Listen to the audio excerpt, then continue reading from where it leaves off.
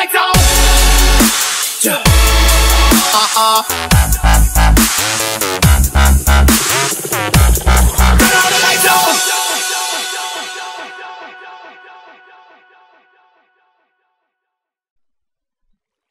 Hey you guys, and welcome back to the wonderful world where the UNS people reside. This is For You to Envy, and today we'll be going through a bunch of things. I've got a bunch of things in store for you guys today. And first and foremost is that I need to get rid of this. And you guys must be thinking, what the hell is he doing again? And I know, I've been messing things up.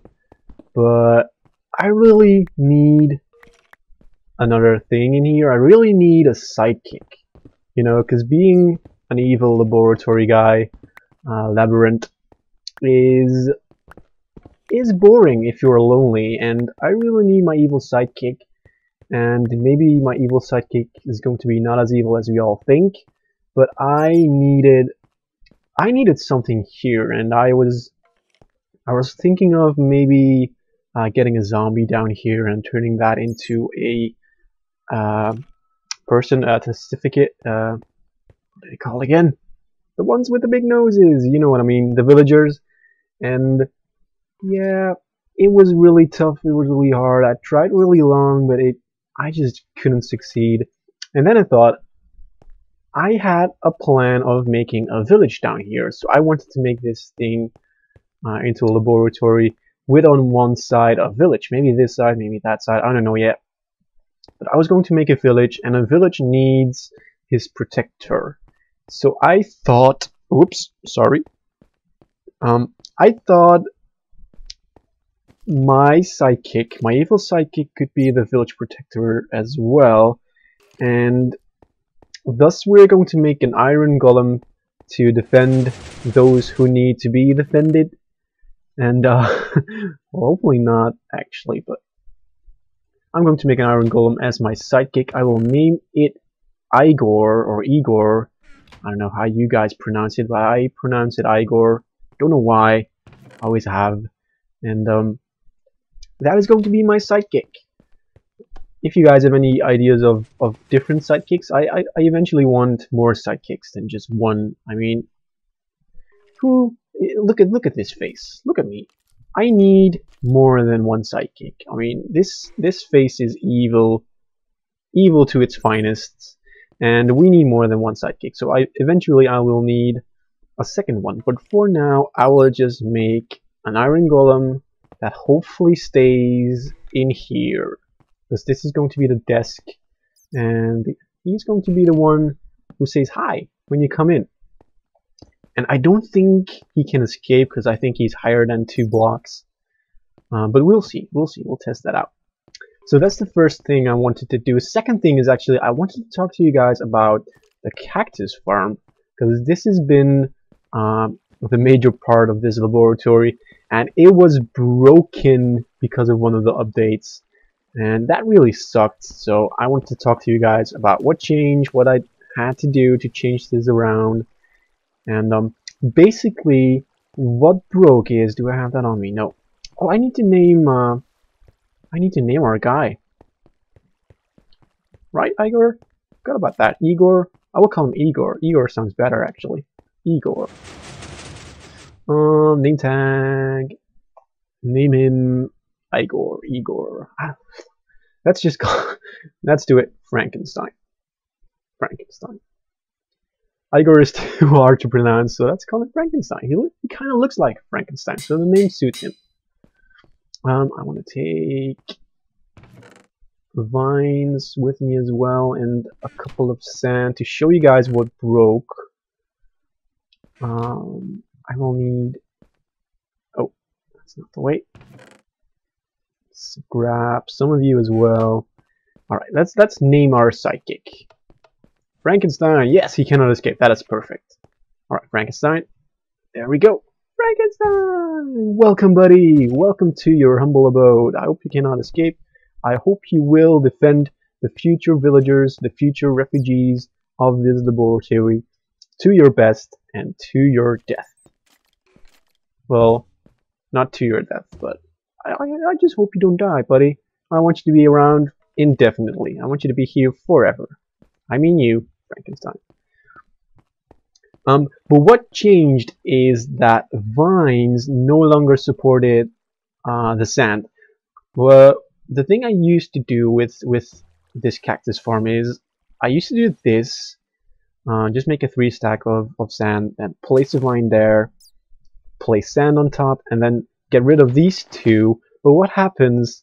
The vine no longer stays there. If I break this block, the block that is beside it, the vines will break as well. There we go. And thus, my cactus farm was no longer functional. It was only functional till the 2nd layer, I think. For some odd reason, the first 2 layers stayed intact, but the ones above that just broke down, crumbled, and I got all the resources back into the chests. But it was not as efficient anymore, and I had to change things around. So I decided to stay with the same design, but rather than use vines, I used leaves, and that worked out perfectly. Again, I think I changed things up a little bit, but it's cool. It's a little bit less efficient than it was, but it works either way. And I did that on both or all 3 of the sides with the corresponding sand colors, and it's back to working. You will see an occasional cactus floating up. Oh, you can see. Oh wow, I'm burping a lot today. I'm sorry, guys. You can still see the cobblestone up there.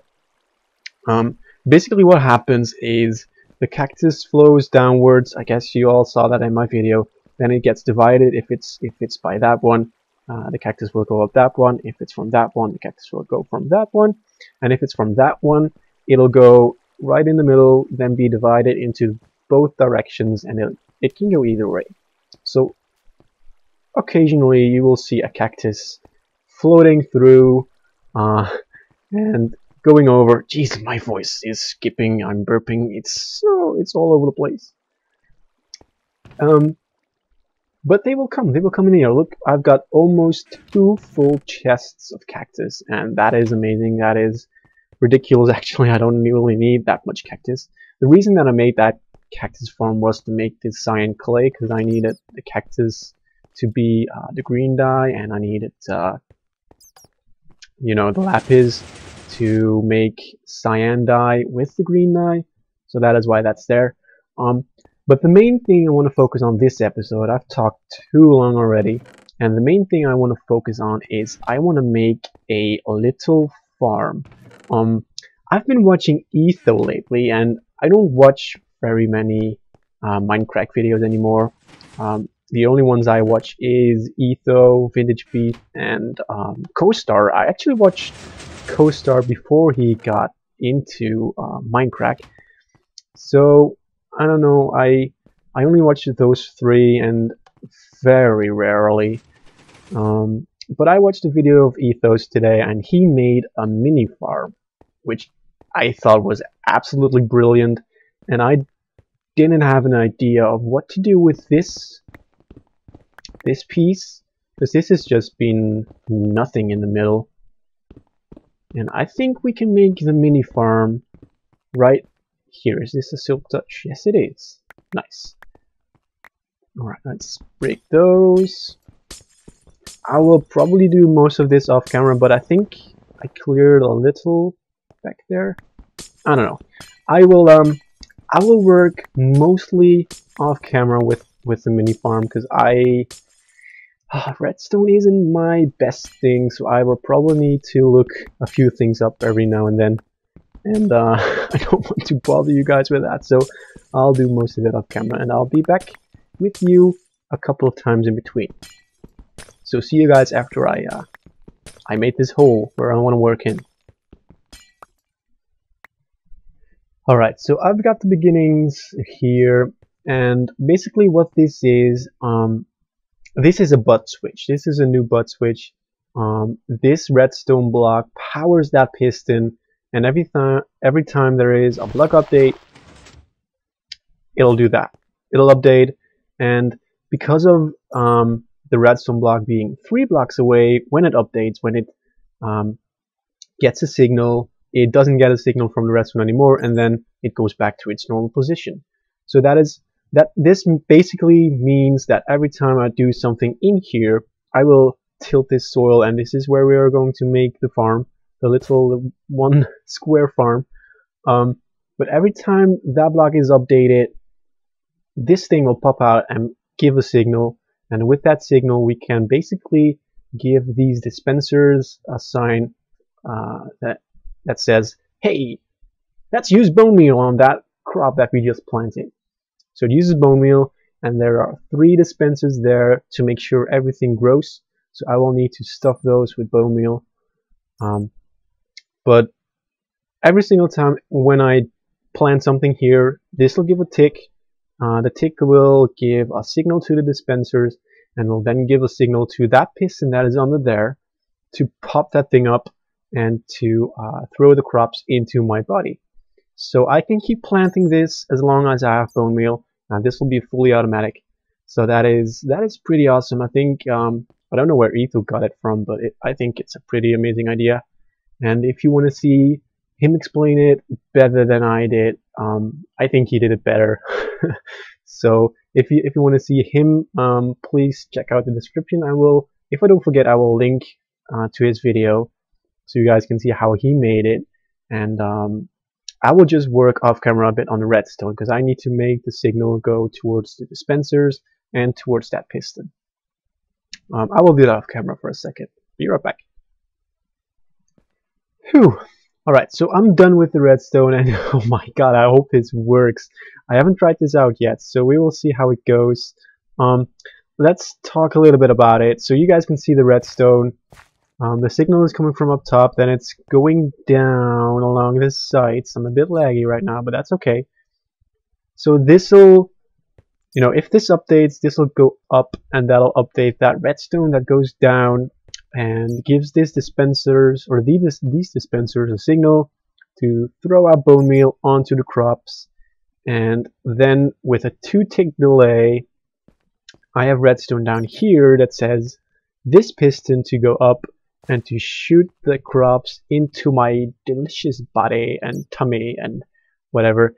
I've added a little bit of water right there that is blocked out by this fence so that this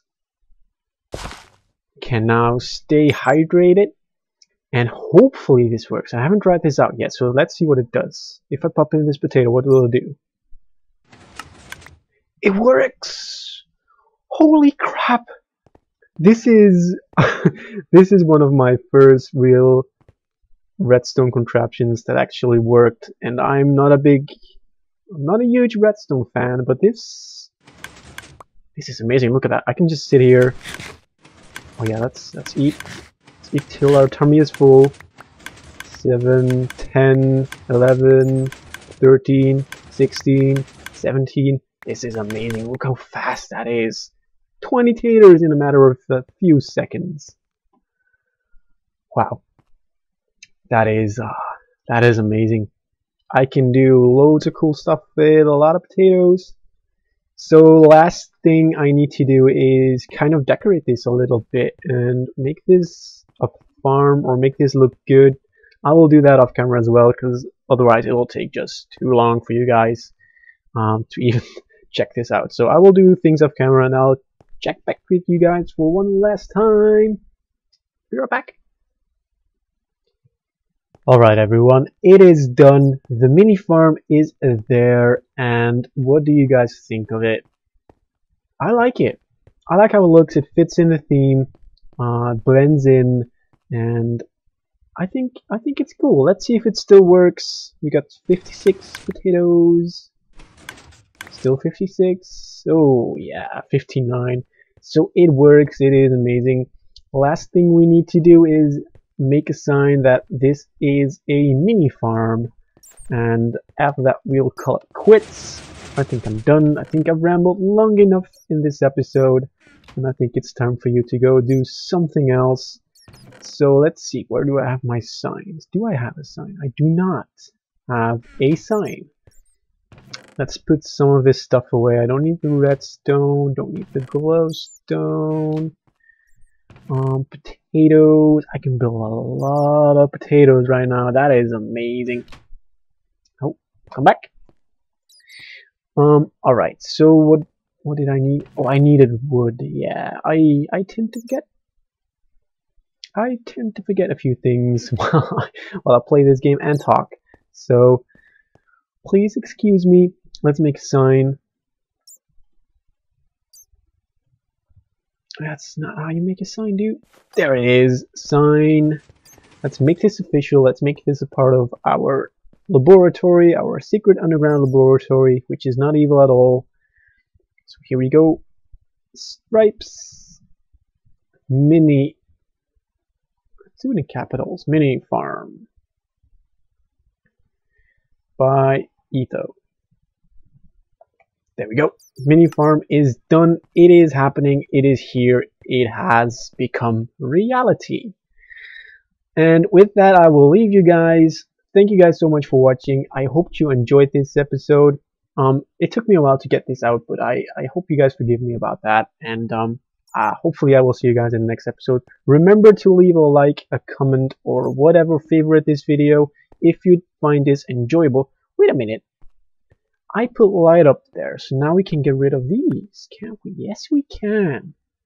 Those might be a bit too much light. 9. No, it's still good. Still good. Still good. I will keep that there. But we've got some more lighting in here, and it is amazing.